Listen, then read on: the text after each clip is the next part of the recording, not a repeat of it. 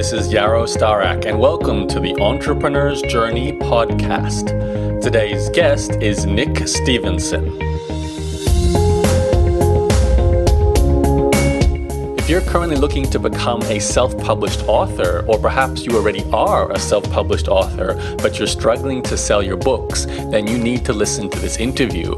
Nick Stephenson's about to explain his process, his journey he went through as he became a writer. He writes a thriller series, and he was struggling to sell his books. So he started to learn about and then apply traditional internet marketing techniques to sell his fiction books, which worked really well, and he became a full-time author, making between $10,000 and $15,000 a month. He then applied what he learned to become a teacher and a coach to help other authors also use internet marketing techniques to sell their books, and started to work for a lot of other people as well. And today he's making over $50,000 a month combined from sales of his fiction books as well as his teaching information publishing business for other authors. So you're going to hear this whole story in a moment in the interview. Before you listen on to that interview, make sure you go to interviewsclub.com to sign up to my email newsletter so you get all my latest podcasts as soon as they're available. That's the special email newsletter I run for this EJ podcast. So you'll get early notification of all my new episodes as well as a series of my very best interviews from my podcast archives. To get onto that email newsletter, go to interviewsclub.com, which will direct you to my blog where you can sign up to that email newsletter. Okay, here is the interview with Nick. Enjoy. My guest today is Nick Stephenson, who's come on the show to talk about a subject I think I haven't really covered in my podcast, maybe one time before. I can think back to one interview where I sort of touched on this. So I think it's great to get an update on the subject of being a self-published author and then marketing yourself. And I'd love to sort of dive into this subject because there's a lot of overlap because it's internet marketing, but also as bloggers. My audience are bloggers, they're writers. A lot of them have an ambition to be a published author as well. A lot of overlap. And Nick has done, well, you could almost say both sides of this question. He's been and is a published author, and he also helps published authors to market their work using, which I'm pretty sure we're going to find out will be, I don't want to say it, but it's traditional internet marketing. I don't think a lot of authors would like to be called internet marketers, but at the end of the day, that's what we're all doing. So Nick, thank you for joining me. It's my pleasure. And I think we have to wear that internet marketing badge with pride. I know I do, but it's you're absolutely right. It's a bit of a mindset thing to get over at first.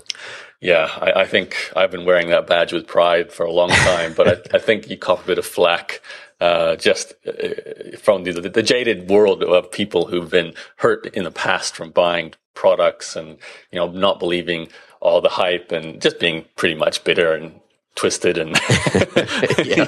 No, I feel you.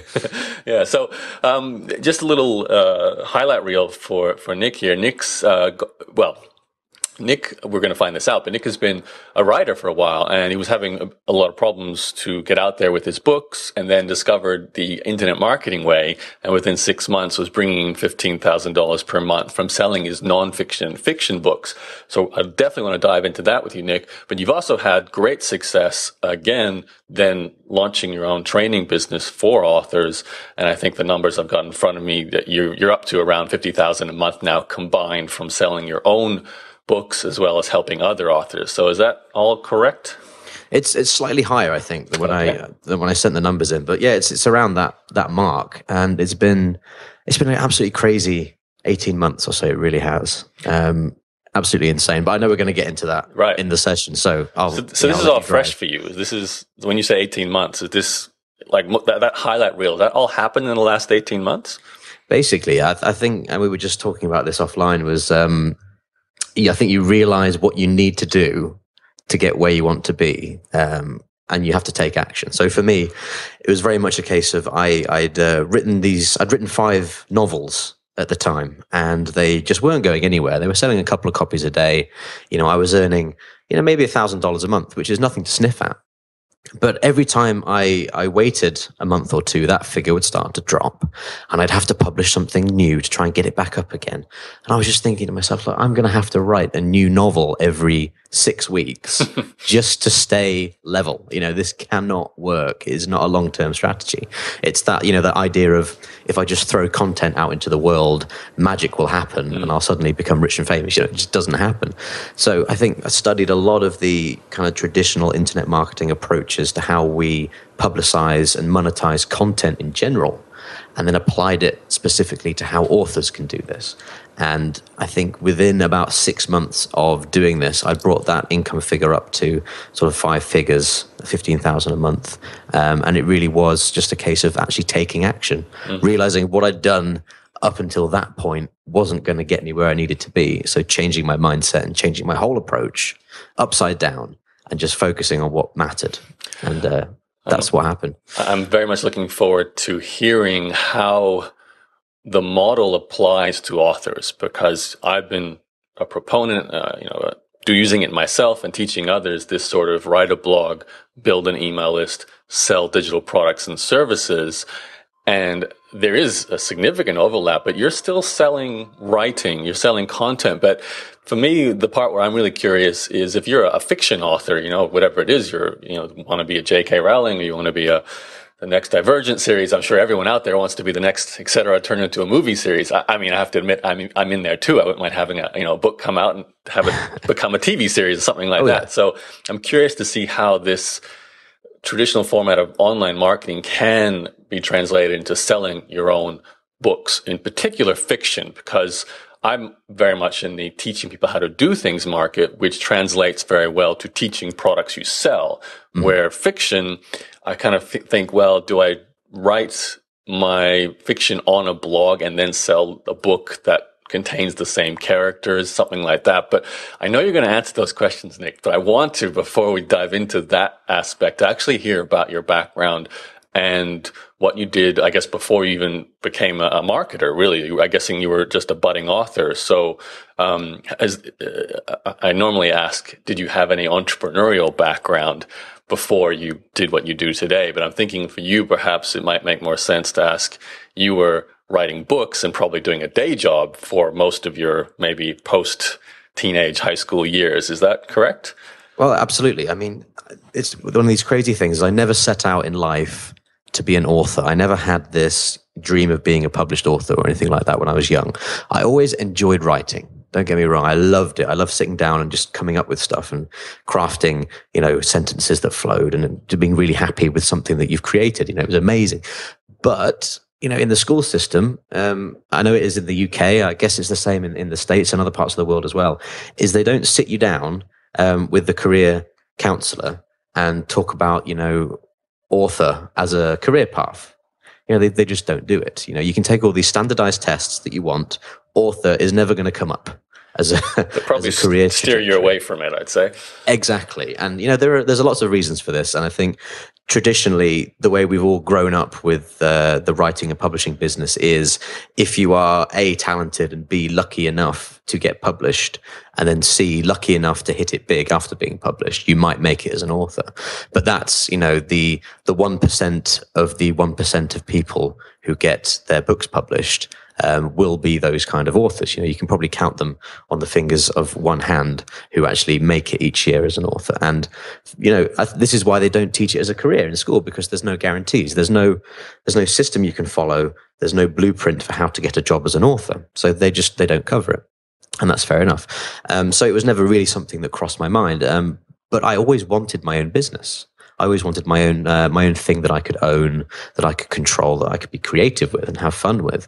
And then when Kindle came along in sort of 2010, it started kicking off. We saw a lot of independent authors starting to make some serious money by publishing either books they'd written specifically to self-publish, or books that their publishers didn't want. And there's a lot of publicity around certain authors. Joe Conrath is one of the biggest proponents, especially early on.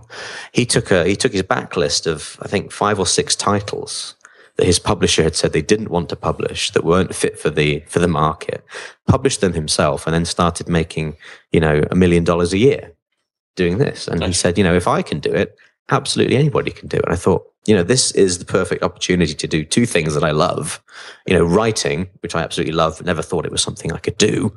And then two, being a bit entrepreneurial, owning that publishing process and marketing it myself as well. And I absolutely loved it. And I jumped in head first. It took me almost a year to write the first book, and then another year of struggling to figure out how to find an audience. Okay, so can we timestamp this? Because I know you've got kids now, so I'm thinking you've obviously had to make money, not just hoping your books would take off, long before you started writing for income. So have you had a day job for the last 10 years that we don't know about, or before this? Not quite, no. I mean, I graduated 2008. I did a postgraduate in law. Okay. Perfect timing. Graduated on the day of the recession. Like literally got my graduation certificate, and then the next day it was on the news that everyone had been sacked from all the London firms. It's like, oh, that's just great timing. So in this country, you've got to do a 2-year work placement to qualify, and they all dried up overnight. So my choices were: do I spend the next 5 years trying to do something, or do I move on and do something else? And in the end, after a couple of years of doing the law thing, I moved into a marketing job for a big company, and did that for a couple of years. And I think this is one of the stresses with working for a big company: is you have all these great ideas, but it might take a year to implement them, if they ever get implemented at all. And I was itching to do my own thing. And then I found out about Kindle, and I decided I'm going to, worst case scenario, I can write a novel. I'll have a great time doing it. Maybe it sucks. Maybe no one will buy it, but at least I will have written a novel, big kind of bucket list item. So I did. And, it sold a couple of hundred copies a month. So it was actually making, a noticeable amount of money. So I just kept writing. I'd write after work, early in the morning, at the weekend, put out as much content as possible. And I wasn't even really thinking about promoting it. And, the money was coming in, but it just wasn't getting to the point where I wanted it to be. Okay. So I'm picturing you working as a graduated lawyer, but in a marketing job, going home, being with your family, finding an hour or two to write your novel, same with the weekends, finishing the book, reading up on how to publish it on Kindle, and then you said you started making some money. So did the sales just start coming without you doing any marketing for that first one? Oh, early on, I saved up some money to do some paid advertising. I used some free promotions that we had available at the time. And really, I mean, it did okay. But I'd notice that I'd get a decent amount of sales around the time where I'd pay for a promotion. And then it would just drop down to nothing. Okay, so when you say pay for promotion, you've written a fiction book, you've written a novel. How do you promote a novel? Do you just put it in front of a bunch of readers in a forum, or is it pay-per-click advertising? What's the promotion? So at the time, the only kind of feasible way to advertise was a company called BookBub. And this is where the kind of the big turning point came for me as well, was BookBub's business model is, if you're a reader and you sign up to BookBub, they will send you a list of free or discounted books every single day in the genres that you're interested in. So when you sign up, you say, all right, here's my email address. I like thrillers and I like romance books. And they will send you an email every day with different thrillers and romance books that are, usually free or 99 cents. And from the author's point of view, you can pay to get featured in those emails. There is a curation process, and not everybody gets in. But you can pay to get in front of that audience, and they've got a mailing list of like 1.5 million people. Right. So you can get a lot of sales just from one advert. And I thought to myself, I'm relying almost 100% on this advertiser. I'm giving them this money. Yes, it's getting me a great return, but if they're the only people who can get me sales, this is trouble. This is not going to last very long. And then I realized, what's the only thing that BookBub and the other advertisers are doing is they're growing an email list. And they're sending out books that email list is interested in, and they buy them.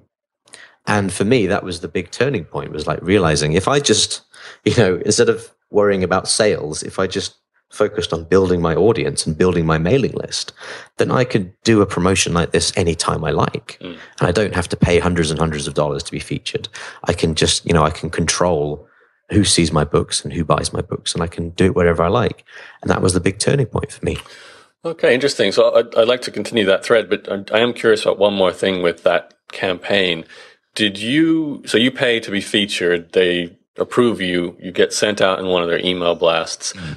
If you're selling it for 99 cents or $1 and you're paying for the advertising, how are you making any profit from that? Well, you might sell 5 or 6,000 copies. Okay. So that's why it's just a sheer numbers game, and this is Right. what was so attractive to me. Was this model was if I had my own audience that I kind of curated carefully and then showed them my books and only my books. I wouldn't need 1 million people on my email list. I just need a few thousand, and it can make a big difference. Okay. Well, I think we're very in line. I teach something similar, small, very targeted audience, and get them on the list. Okay, so when you did those campaigns, though, did you actually build a list from the promotion, or did you just go direct to sales of Kindle and that was it?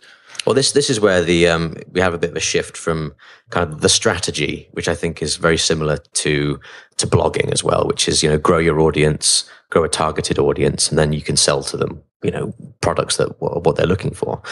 Tactically speaking, with fiction, getting people onto a mailing list is a bit more tricky because, you think about it, it's a very wide demographic. It's quite broad.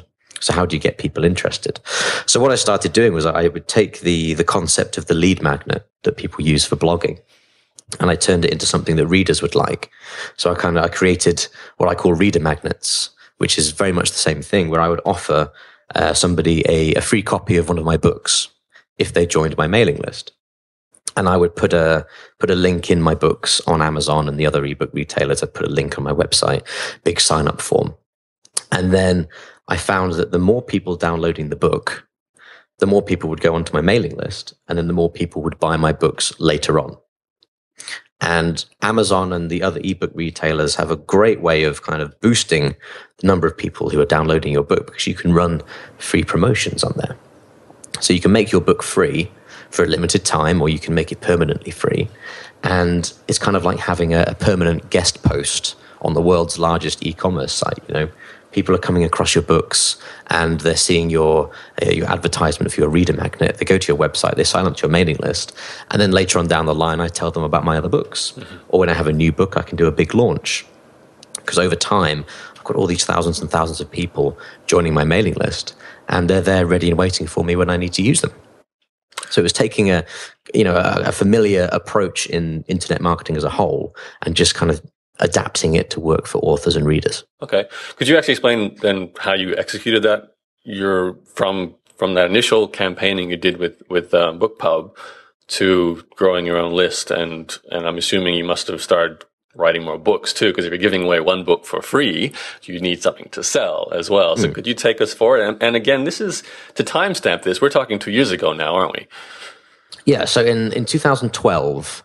I published 2013, I published my first book.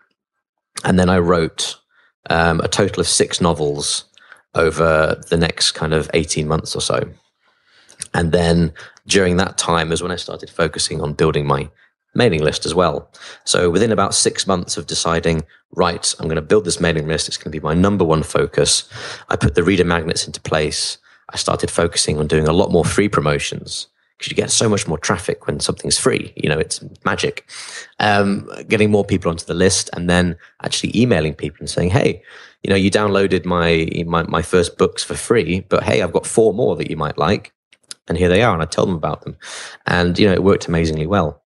But you don't have to have a huge backlist of titles. You only need a couple of pieces of content or a couple of books to make this really work for you. Okay, so just to clarify, you actually are a thriller writer, the Leopold Blake series, is that? That's the one, yes. Okay, so to get it straight in my head, you released the first Leopold Blake thriller. Which one was that Paydown? Is that the first one? I need to look at your chronology. It was kind of written out of order. I kind of rejigged the order later on. Okay. But which was the first one? The book called Panic. Panic was the first one. Okay. That was it. Yes, that was Panic. So just in case people listening, if you want to look, I Googled Nick Stephenson, and you can go to nickstephensonbooks.com and see his book catalog there. So you wrote Panic, you go to this company and they do a promotion, you pay money for it, but you make your sort of $5,000-$6,000 in sales from a 99-cent Kindle book. Then you realize, well, I need to be the owner of the list. So you start giving away It looks like you give away the second book now, right? Which is Pay Down. And that gets people onto your list. Now, just to clarify, you give away that book away for free on Kindle, as well as doing paid promotions still? Because you said the traffic is obviously better when it's free, but you still have to source it from something, right? Or yes, I mean, I haven't done that many paid promotions because because Amazon is, at its heart, it's a search engine. So whether your book is free or it's $10, if it's something that is tied into the Amazon's recommendation engine, like a Google site, if it's tied into that, you're going to do very well. So you get the opportunity to tinker around with metadata and categories and tags and all kinds of stuff inside Amazon.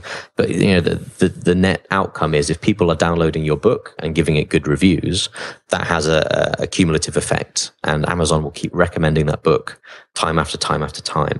So you can have a big push 1 month, and then that might last for quite a long time. You might not have to promote it again for a little while. And especially if it's free, you're not making any money on the front end. But then later on, when you tell people about your other books or your other products, it just works amazingly well, and it pays for itself 10 times over.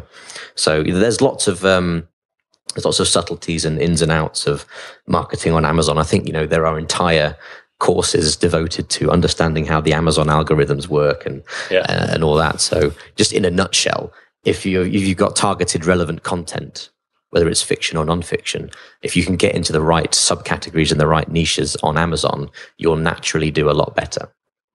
And that's part of what I teach authors to do as well, is understanding how that ecosystem works. Is that what you did with you gave away you gave away Pay Down for free. So you just basically learned how to do a great, basically Kindle optimization campaign. And Absolutely. Then you start getting a lot of free opt-ins from people downloading that free book on Kindle. And every person who got it on Kindle, you said, join my email list to get more from me, right? Exactly, yes. And, you don't have to go around offering people swathes and swathes of books. If you've only got one book, you obviously can't give another book away for free, but you can do like excerpts or bonus chapters or something. Yeah. That works really well too. It's just giving people something in return for an email address, and they'll bite your hand off because they've just downloaded a book and read it. They obviously, they're your perfect reader. They're going to want to get onto your mailing list, but you kind of have to give them a reason to. And, that's the key thing. I mean, at one point I was getting 70 or 80 people a day were signing up to my fiction list, which is just great, and I wasn't really doing anything. And over time this all adds up on a daily basis, and before you even know it, you've got several thousand people. You're launching a new book, and instead of just uploading your manuscript into the void, you actually have 5,000 people who can buy it on day one. And is that what happened? The algorithms and everything. Right. Yeah, absolutely. So Departed was the third one you wrote? Pretty much, yeah. I mean, it wasn't until the later books when I'd got this kind of audience in place, because it took a while to grow it up. And I switched from kind of my strategy was, let's write as much content as humanly possible and worry about marketing later. And I switched that round, and I thought, right, I'm not going to write any more new content because 99.99999% of the planet has never heard of me. So if I focus my efforts on trying to reach the other 99.99999% of people, I will have better results, and I won't burn myself out trying to put a book out every month. Okay. So I did that instead. So I stopped worrying about publishing a book and having to get a new book out every month, because that's just not sustainable. No. And focused on finding new people to show my existing work to instead. Okay. So how did you do that initially? Actually, let me ask you one more question first before we jump into that. With the Kindle part of it, because I know there's for me, there's a step here missing. Book goes on to Kindle for free. They want more from you. Is the call to action to join your email list just within the Kindle book itself? I put a call to action at the front of the book, the back of the book, in the product description, on my website, Facebook page, literally everywhere. Okay. So everywhere possible. Gotcha. All right. So they see that, they like Pay Down, they want Panic, they opt in, they want more for you. Great. So that you've got content. So you've basically got products for sale. If I'm talking about the model I'm using, you've got a lead magnet, you've got products for sale on the front end.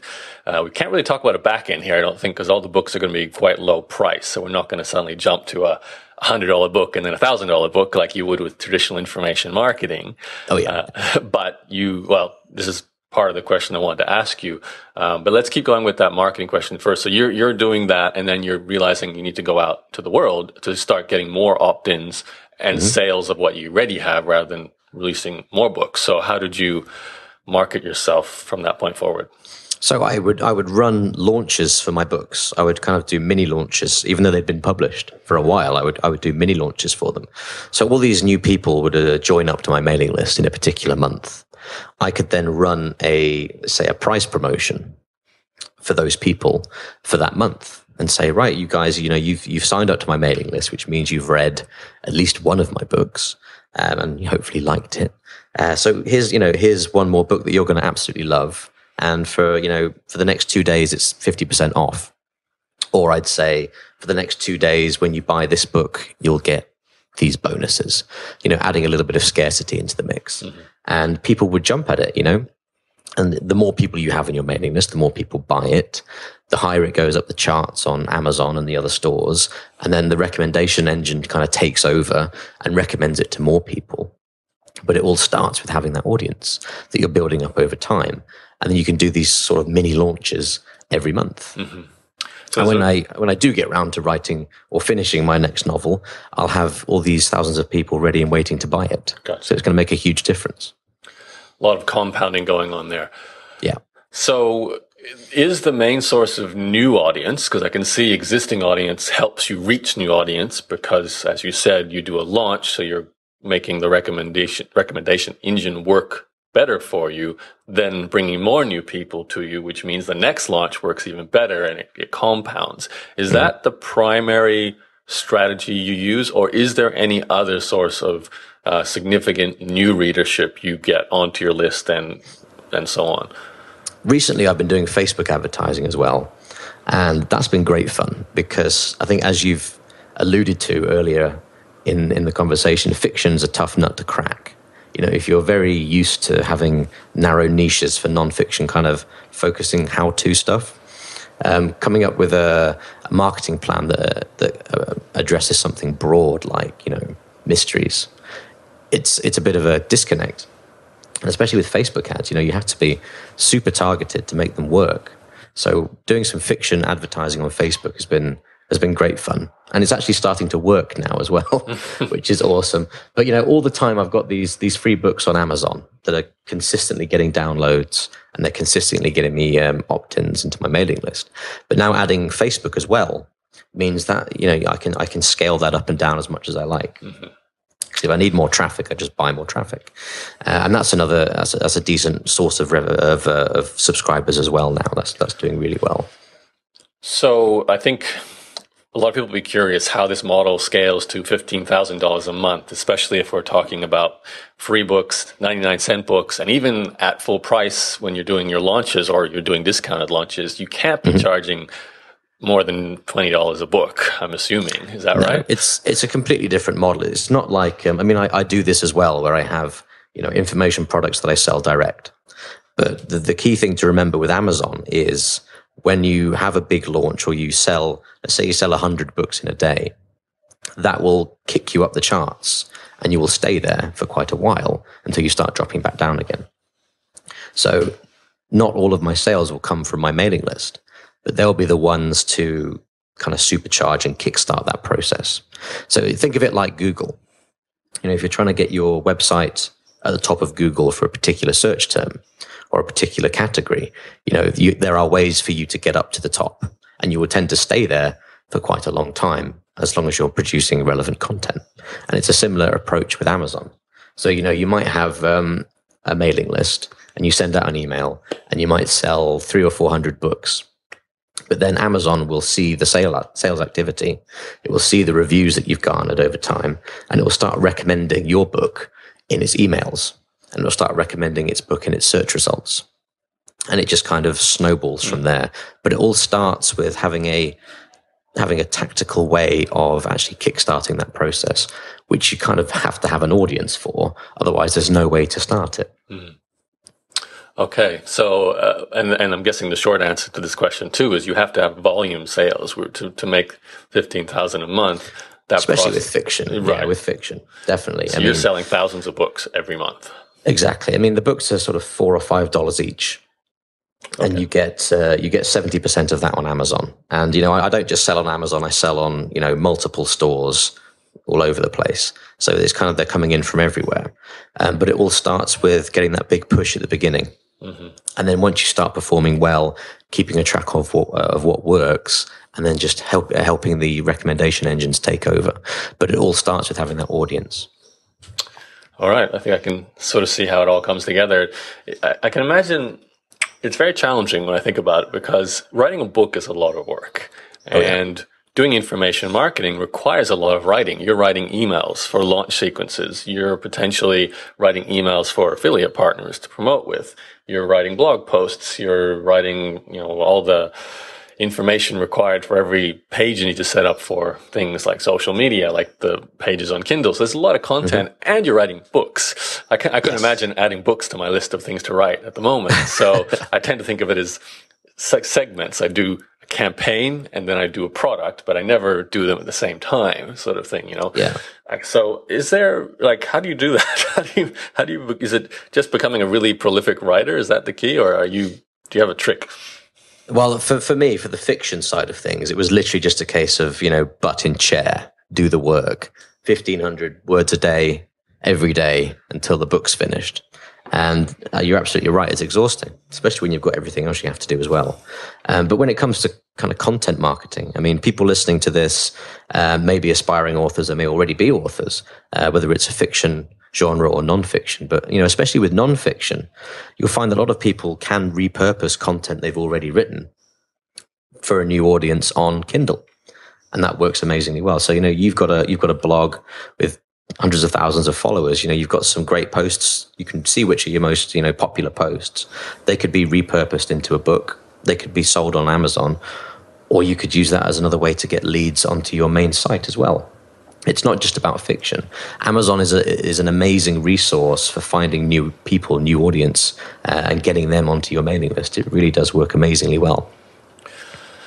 I do have to ask you, this is a bit of a personal question because I'm interested in this more than anything. As a fiction writer, I know, like you just said, obviously Amazon can be used for nonfiction teaching. Someone like me can put my how to blog stuff on there. But let's say I do want to be the next teenage author, writing for teenagers. Like we all want to have our books turned into movies, and that seems to be the market right now. You mentioned before, when you went to Facebook and to do advertising, it's quite challenging because, like everyone, you have to find your niche and find a segment of your marketplace. Now, with teaching products, we do a customer avatar and we identify who they are, what their problems are, what's the emotions, what they're trying to change about their life. Now, when I go and grab a Leopold Blake thriller, I'm not trying to solve a problem other than perhaps boredom or a desire to entertain myself in a completely alternative world, feel some emotions that are exciting and fun, but it's not really solving critical problems like health and dating and all the things we talk about in the nonfiction world. So when it comes to, and I can imagine a person listening into this as we're talking going, well, I want to write thrillers. I want to write fantasy. I want to write sci-fi. And they're huge niches. That's equivalent to me saying, well, I want to be Tony Robbins. So I want to be the top level personal development person, or I want to be Richard Branson, the top level entrepreneur. But it's not realistic. So how do you, if you have you're brand new and you've got your thriller, you've got this character, this protagonist you want to get out there, but you are really daunted by the fact that, let's face it, it's become so easy now. Like you're proof of this with Kindle. Easy is not the right word. It's become so accessible with things like Kindle and so on that everyone's having a go at it. So the niching aspect has become even more important. So how do you do niching with fiction? Well, it's still perfectly possible. I mean, if you have a look on Amazon as a good example, and you start clicking through the genres, they've added multiple layers of subgenres. So my books are thrillers, but I would never put them in a thriller category. I'd niche down at least 2 levels. So it could be, a financial thriller or a murder thriller, or it could be a police procedural, or it could be forensic, or it could be serial killer. There's loads and loads of different subcategories that you can get into. And they tend to be a lot less high competition. And if you can kind of own that subcategory, then you can do really, really well. So, if I try to rank my books in overall thrillers, I've got no chance because I've got to deal with Stephen King and Lee Child and these people. Just not going to happen. But if I niche down a couple of levels, there's still plenty of opportunity for growth in there. And yes, people are publishing books all the time, but it doesn't matter. People start websites every day. That doesn't mean that, you're going to give up blogging because there's too many blogs out there. You find your corner of the market, you build your audience by building your email list, and then these people will follow you and you have that audience built for life. And you can start building that, literally today. If you can get the reader magnets in place, get people onto your mailing list, and be strategic about it. Don't just put content out into the world and hope for the best. Actually think about how am I going to get my next customer, my next reader, and how am I going to communicate with them. I'm guessing some of that's knowing your audience, even though it is a fiction marketplace. There must be sort of characters like vampires are in right now, so I'm going to do something that's related to that, and that's almost like choosing I'm going to do podcasting now because that's podcasting's in right now. So it's kind of like the similar sort of going where the audience is and what they want. But still, I can imagine it's quite daunting to sort of think about this. Well, it is. And I think, you absolutely hit the nail on the head when you talked about, with nonfiction, with how-to products, you're thinking about what is the problem my customer needs to solve. And, you're absolutely right with fiction. That's not even something you think about because one fiction reader and another fiction reader, put them together, they're completely different people. There's almost no common thread other than the fact that they read thrillers. So how do you target them? It's a slightly different approach because you use Amazon to do that targeting for you. And then it's just your job to get them off Amazon and onto your mailing list. So you don't have to worry too much about kind of getting the customer avatar pinned down. For fiction, because it's very broad. For non-fiction, absolutely, you've got to do that. But for fiction, it's it's a numbers game. Okay. So you can get tens of thousands of people, but you need that volume to get the revenue. And is Amazon the be end all at the moment for doing this process? I mention Amazon because it's probably the most sophisticated of the websites that you can sell books on. It's the biggest. Personally, I think.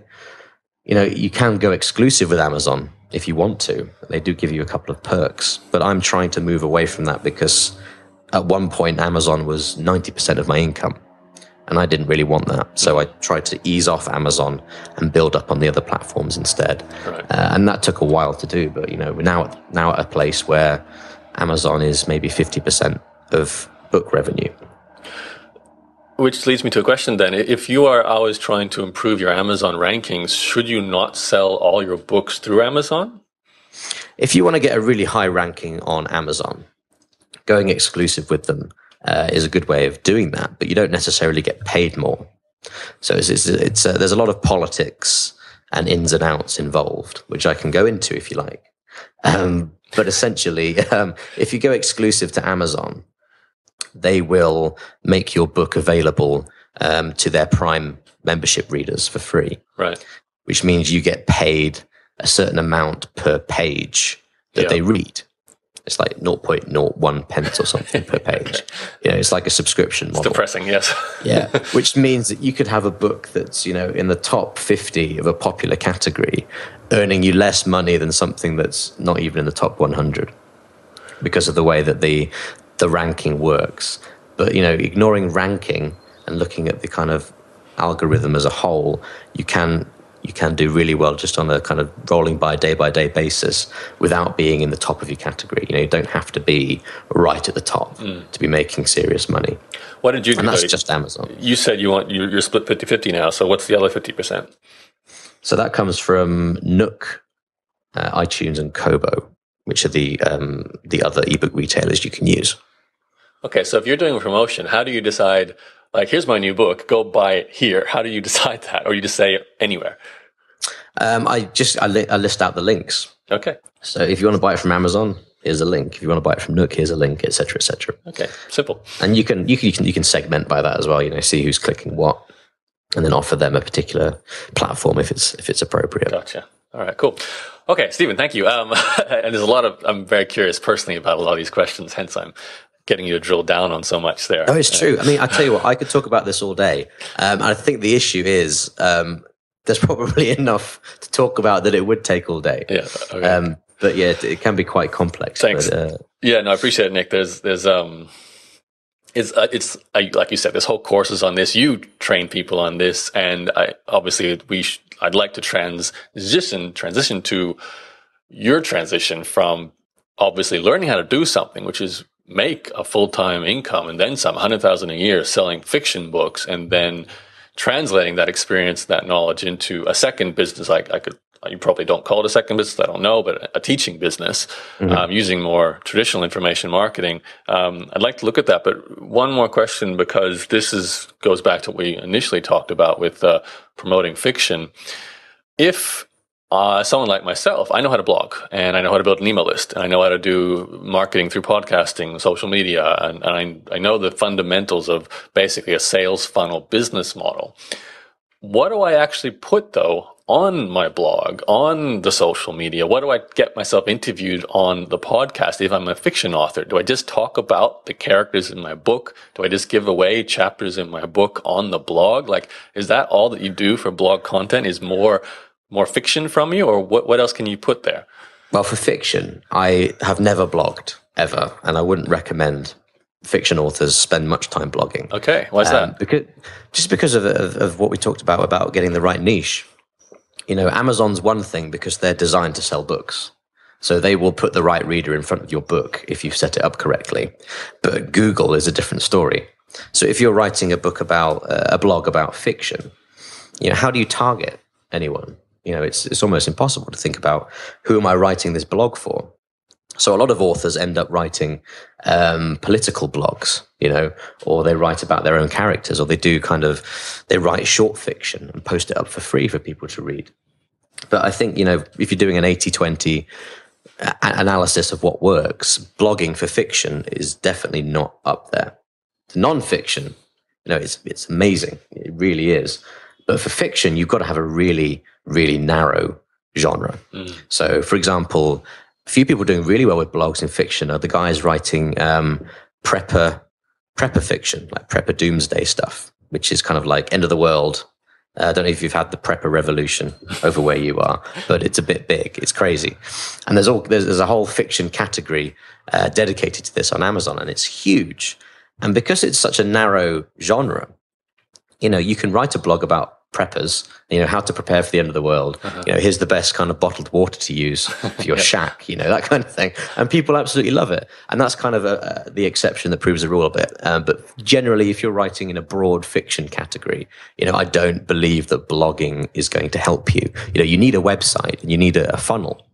But I don't think blogging is the best way to generate traffic for fiction. Right. It's almost the opposite. Once you are successful, having the blog as a place to do behind the scenes things, like you could certainly see, I'm sure she does, J.K. Rowling would, you know, post something to a blog talking about an upcoming book she's writing or a character she's developing, and she already has an audience, so they are already there at the blog. It's vice versa. They're not generating the audience. She didn't get there by blogging. Yeah. For sure. Okay. See, that I always had in my head that you would potentially write the entire book initially as blog posts if you wanted to maybe develop the characters publicly, develop the storyline publicly, get feedback publicly, or does that generally happen more in forums and communities and so on? Well, I think you can do that, but you might as well put it on Amazon or Wattpad, for example, which is another platform you can upload free stuff to. You know, having your own website to post fiction on, you're going to find it very, very tough to find those readers in the first place. But once you have that audience, you know, like you said, it's a great way of building buzz and excitement about your next book. Okay, so I'm a little sad to hear that. Blogging is not a good way to grow a fiction readership.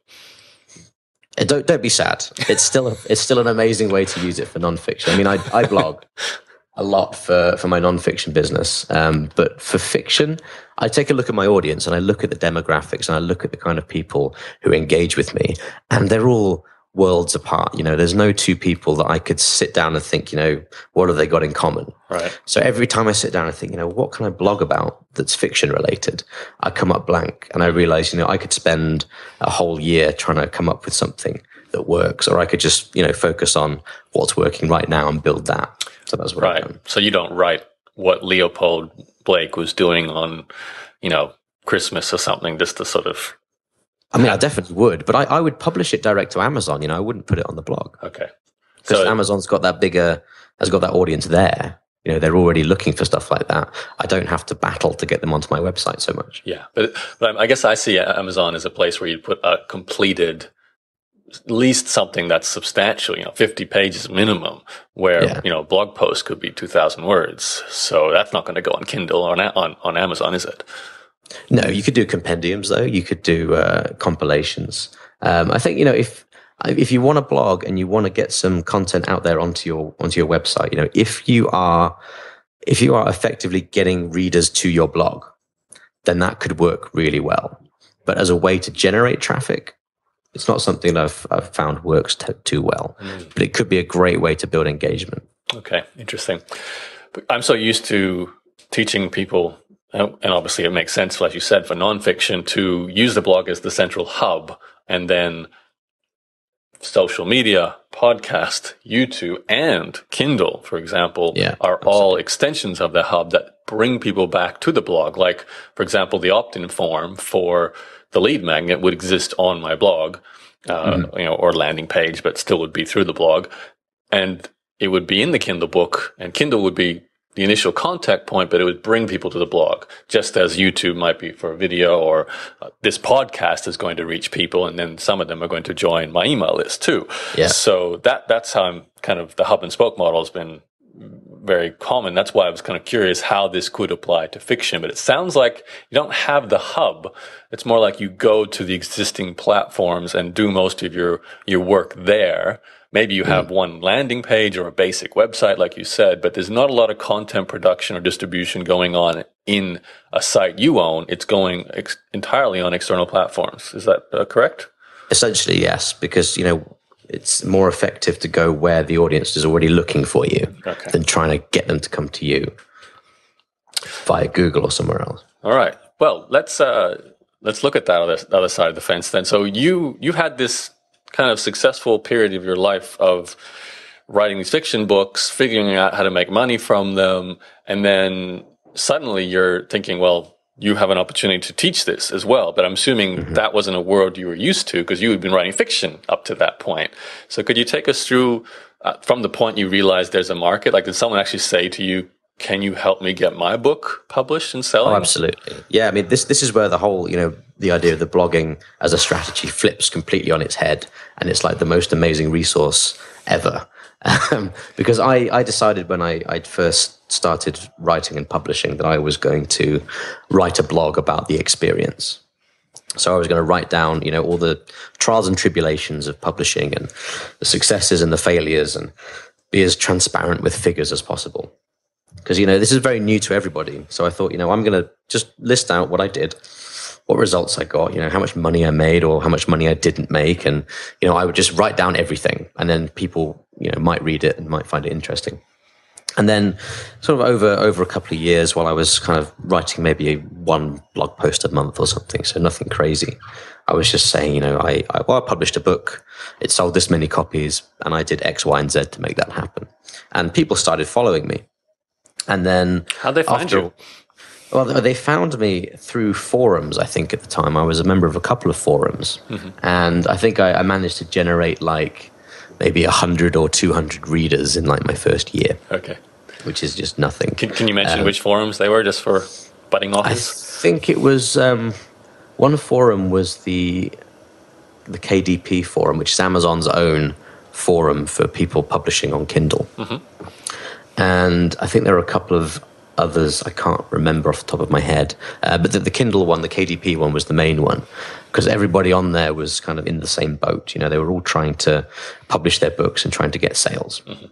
And I would go on there and I would say, hey, I did this promotion, and it either worked or it didn't. And I would explain why it worked or why it didn't work.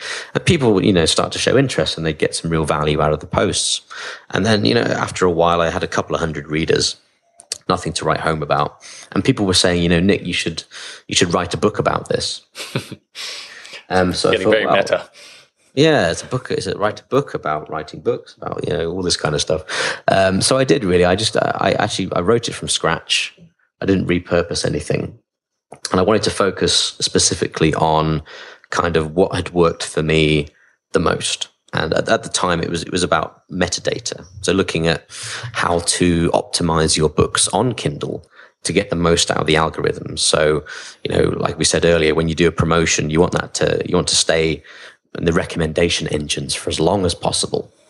And I'd figured out, if you optimize your books using the right kind of metadata and keywords and titles and categories and all this kind of stuff, you can make a big difference. So I wrote a book on this, put it on Kindle, and it did really well. It was selling sort of 20, 25 copies a day, which is it's not retirement money, but I would mention affiliate products in the book. I would say I used this tool to make this process really quick. And I think it's a great tool, and here's a link. And I thought, someone might buy it. I might as well try and get an affiliate link for it.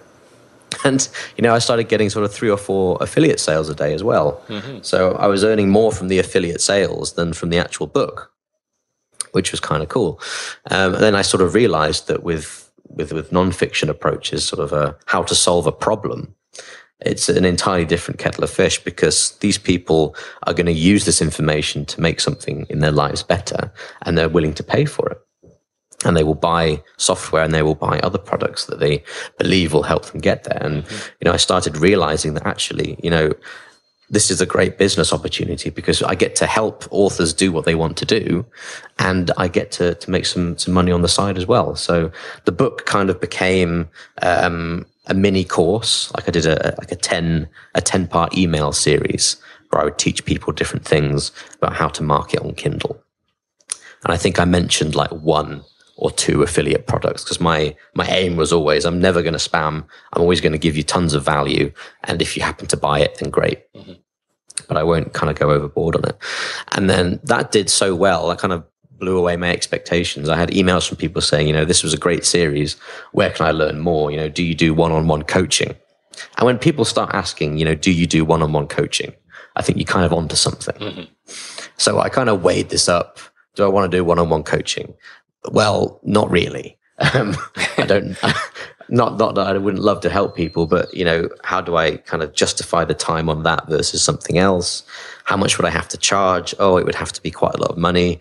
In which case, how would I make sure people were getting value? And kind of back and forth. And then eventually decided, well, actually, if I create a course, an online course that teaches people everything that I do to build a platform and launch a book, and here's the exact process I use, then I can help loads more people. It won't cost them anywhere near as much money, and this could be really cool. So I spent about 4 or 5 months putting the course together, and then launched that earlier this year. And that's been going really well too. So yeah, it's exciting times. So how have you grown this business? Because it sounds, and I'm still in awe of the fact that you would be adding more writing to it already. You must have had to pause Leopold Blake's adventures for a while you built up the teaching business. I did. It's been a while since I've published anything. I do have a book nearly finished, but it's been a good hiatus to get this up and running. And interesting too, because writing fiction versus writing teaching, they're very different forms of creativity, aren't they? They are. And it was a living hell. It really was. And it's because I had in my head, this is how in my head I was like, this is what the modules are going to cover. These are the action points that people are going to get. These are the outcomes they can expect, and here are the tools they need to go do it. Okay, so I had great fun planning it, but then I had to sit down and record the damn thing. Uh-huh. So, you sat in front of your computer screen with like ScreenFlow on, and you've got a slide pack, and you're like, right, I'm gonna I'm gonna deliver this lesson, and I'm gonna be really upbeat and cheery about it, even though this is like hour number 8 today that I've had to redo this particular slide because I keep fluffing it up. And then the unexpected amount of time that it took to edit the video and get the audio working properly, get the course website up and running. It was a tech nightmare, but I was glad that I'd gone through it. I think just so that I could appreciate just how much work goes into these things. But yeah, it was a different skill, but it was still enjoyable to actually write the content and get it all out there. It's just kind of all of the procedural technical stuff that kind of makes you want to bash your head against the wall. Okay, so how does that business look right now? The teaching training business. So you've got this course online. You've got a lead magnet. You've got a page. I know you've got your nickstephenson.com. No, Narusha.com. That's it, isn't it?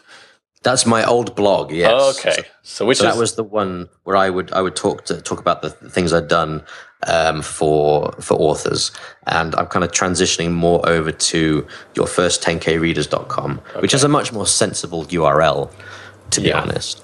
Got it. Okay. I don't know what I was thinking. Well, yeah, I mean, your first 10K readers is a landing page where that was a blog, so it's a little different, right? Exactly. So I'm going to try and get the blog over to your first 10K readers, kind of have a bit of a all-in-one hub.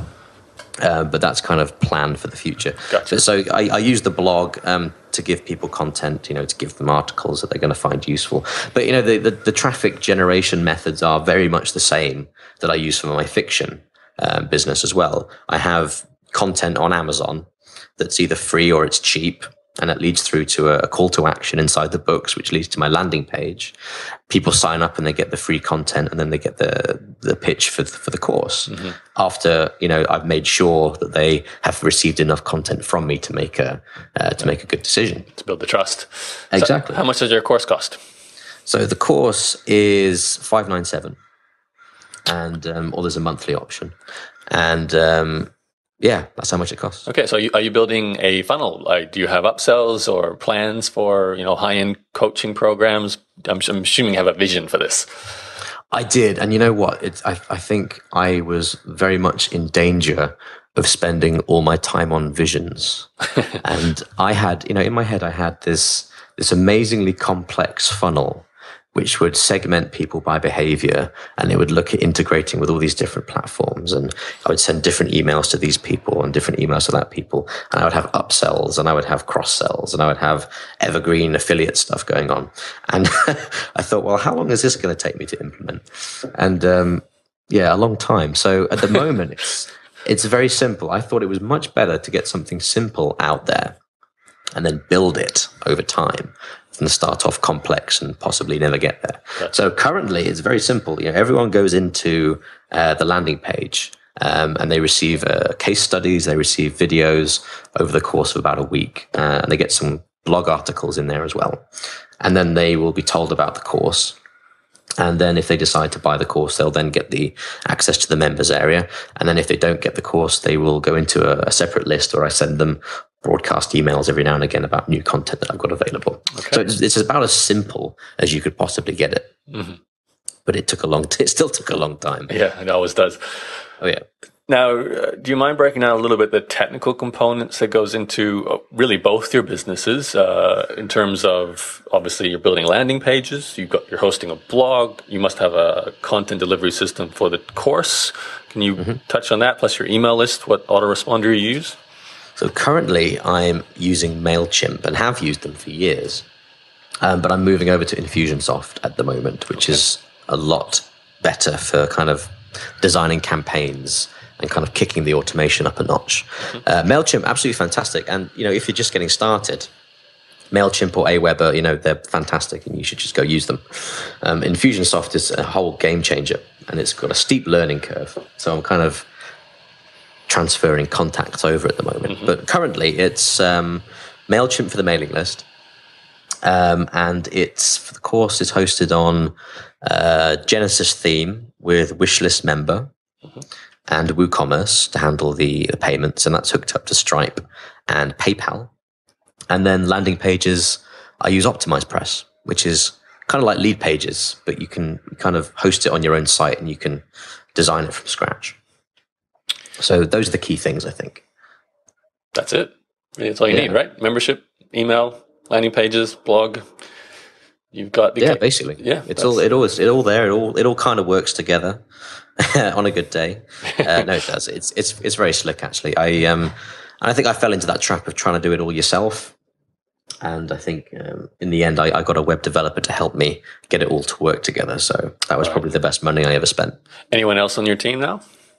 I've got the web guy who looks after anything that goes wrong with the back end. And he also puts new systems into place for new products, which I have planned, and the infrastructure's in place for them, just not completed. Mm-hmm. And I have a virtual assistant as well who handles all the incoming email. So it leaves me a bit freer to focus on that vision we talked about, like all this cool stuff that I want to do. Mm-hmm. That I can let the business run in the background. All right. So in summary, you've got upwards of $50,000 a month now coming into your two combined fiction and nonfiction business. It sounds to me like the majority of inbound customer flow is still coming from Amazon. Is that for both businesses? Is that correct? Yeah. I mean, in terms of pure volume for the fiction side of things, I mean, it's just overwhelmingly dwarfs the non-fiction side of things. But because, like we said earlier, it's because it's quite a broad demographic, it's very difficult to find something that they can all kind of relate to other than your books. So you're looking at high volume, low price products on the fiction side, whereas on the non-fiction side, it's much the opposite. So I'm kind of working to diametrically opposite business approaches, which is kind of interesting. I've got to have my different hats on. But it kind of teaches you a lot about how different online businesses work. So it's very cool. And they're very symbiotic because you need to keep learning and proving your fiction ability to teach and coach and help others in that market with your nonfiction business, right? So yeah, and I mean, I learn new stuff every day. 90% of it's crap. But the 10% of it that actually works is what I will eventually pass on to the guys on the course once I've thoroughly tested it. So like Facebook advertising, for example, is quite new for fiction. It's been quite tough to get it to that point, but we're starting to see some great returns on that now. So that's very cool. Yeah, you'll be a cutting edge kind of person if you get out there and say, this is how I sold 1 million books through Facebook ads, right? That would probably go viral. So, that would be cool. Yeah. All right. Nick, anything else you want to throw in before we start heading towards wrapping up the call? Anything I haven't covered here, you haven't covered? I think we've covered a lot, actually. I think for the guys listening, it's a lot to take in. Yeah. Because I think we're both talking about this from the standpoint of people who have kind of been through it. And, it all kind of makes sense to us. But, anyone who is thinking about, do I want to publish on Amazon? Absolutely. If you want to publish something, absolutely go for it. It's not as difficult as we might have made it sound. There are some very specific steps that you can follow to get the book out there. Start building your audience, and it's not as scary as it seems. Well, go to yourfirst10kreaders.com, and I think that's the first thing. Get yourself educated on what Nick's done, and I certainly would not dive into a new platform without following someone else's lead, especially something like Kindle, which seems to be so important to the fiction author at the moment. Yeah, for sure. Yeah, as challenging as it sounds, I have to admit what you did to begin with, the part that to me sounds more challenging than anything else is the sheer volume of content to produce, because writing a book is a big undertaking. But strategically, you're going to where the audience is, which is Amazon. You're trying to prove the value of your book by getting people to actually download it, which is 101 marketing, trying to find that core base of readers. That's hard work. Let's face it. You got to get out there and push your name and try and build that tribe. But once you've got a little tribe going, they can help you reach a few more. And like you did, you can compound from one success, climb that success ladder to the next one. And each launch campaign builds your base, which means it's bigger than the next. Meanwhile, you're still writing the second, third, and fourth book at the same time, right? I won't lie. It was a tough year or two. Yeah, but it was enjoyable because, when you're writing a book, you have to enjoy it. Otherwise, you're not going to be able to do it for very long. Yeah, that's why I was interested to hear you sort of describe your experience becoming a how-to writer versus a fiction writer. I've never written fiction before, and even the concept of writing dialogue to me is foreign. I'm thinking, how do that's going to be interesting to do, because normally I talk about, when I write my blog, I do talk about things that go on in my head using a sort of first person perspective, but I don't dialogue, so it's a totally different style of writing. And I think that's probably a bigger challenge here, is a fiction author on some levels has to do a style of writing that's not as interesting to them. It's marketing, it's sales, it's self-promotion. And I think that's one of the biggest hurdles that no doubt you have to deal with all your students all the time. I love it. You have to kind of coax some people into the whole marketing mindset, but they get there. They definitely get there. I'm guessing your first 10kreaders.com is the number one place for the audience to go to if they want more from you? Absolutely, yes. That's the best place to reach me, because you will get all the blog content, you'll get the videos, and you'll get a way to get in touch if you have any questions as well. Awesome. Okay. Well, Nick, thank you for being so open, especially on the fiction side. I know we spent a lot of time there. Probably an area where my audience is not as familiar as with the how-to teaching side. Sure. Since we cover that all day long. I think it's a dream for a lot of writers, no matter what type of writing you're doing, to have a published book. And I think that dream has probably changed since it's become so easy to see your book published on Kindle. The criteria now is actually to have readers, and that's what you're focusing on. So absolutely, yeah, appreciate that. Good luck with everything else. I hope you get that funnel and see some great segmentation going with Infusionsoft. That'll be amazing. And I've got an Entreport, so it's similar level of power there. And there's so many things you can do. It's crazy. And good luck with the business. Thank you, and thank you for having me on. I don't know about you, but I get pretty excited hearing about becoming a published author. It's on my to-do list at some point in the near future as well. So listening to Nick tell his story gets me excited, gets me motivated to start doing some of the things he's done. Now, if you want to grab the other podcasts I produced, you can see my entire archive by just Googling for my name, Yaro, Y-A-R-O. And if you do enjoy my podcast, I'd love for you to leave a review on iTunes and also subscribe to my email newsletter for this podcast. You can do that by going to interviewsclub.com, where you will find a form to sign up to the newsletter. All right, that's it for this episode of the Entrepreneur's Journey podcast, and I'll speak to you on a future episode very, very soon. Goodbye.